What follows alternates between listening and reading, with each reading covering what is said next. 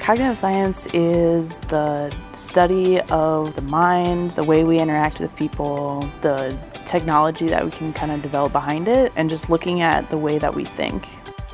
Cognitive science to me is like psychology, but better, involving more harder science and also going more into the sort of abstract theoretical side, but with the inclusion of philosophy.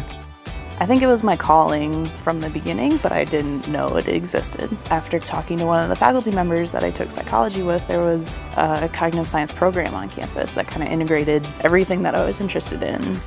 Now I'm taking neurobiology and it's just fantastic. It is one of my favorite classes that I have taken.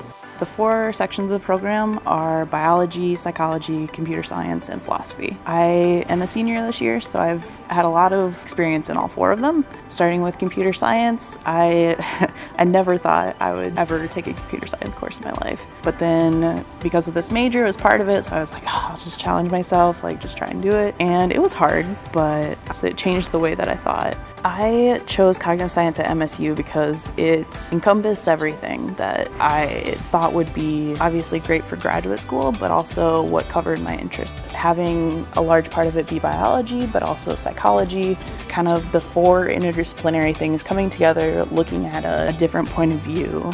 They're great teachers also. They explain things well. They balance education and having a good time very appropriately.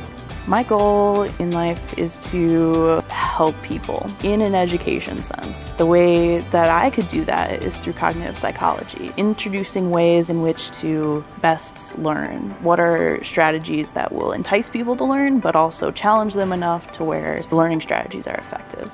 It would be super awesome to graduate and be one of the select few cognitive science alumni here at Mankato.